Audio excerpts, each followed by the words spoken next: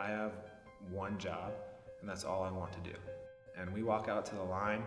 You have a four-man crew. Usually the driver stays calm because they're piloting the sled down the track from 75 to 96 miles an hour. You want them to be focused. But the push athletes were kind of like just the brute force people, and the atmosphere is extremely intense. Very, very intense, but very focused. And then we walk on the line, you get the track is clear, the beep goes, and you just go all out as a unit.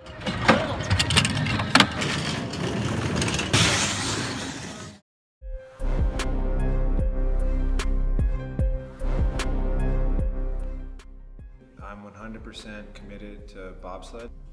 My schedule typically involves 6 training days a week, and it's part of who I am now. So it's a year-round commitment.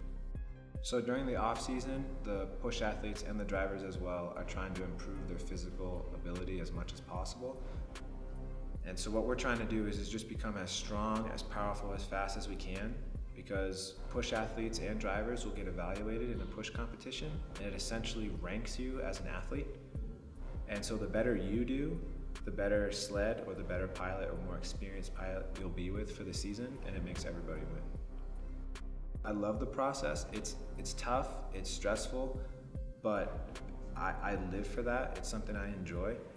Outside of competition, I'm pretty reserved, I'm quiet, but when it comes time for a competition, I'm borderline out of control. My heart rate's up. I feel invincible. I feel like I can lift anything. I feel like I can run super fast. I feel like I just break the bar off a sled. Your job is to just do the best you can, and that means eating right, sleeping right, any sort of supplementation that you can get that is legal, because we are drug-tested athletes. I'm training year-round, year in and year out, so recovery is paramount for me, and I rely on ZMA to facilitate the recovery process. I've been trusting it for a long time. Trust is a huge part of what I do and what Now Foods does as well.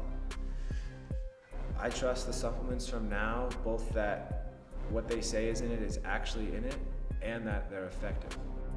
So for me, I've done the sport for 2 years. I've been a push athlete for 2 years, and I've been fortunate enough to be on the World Cup both of those years, which is the highest level of competition. But I'm definitely not taking anything for granted and thinking just because I've been on World Cup means that every year I'll be on World Cup. Every year is a new year. You have to prepare and prove yourself every year.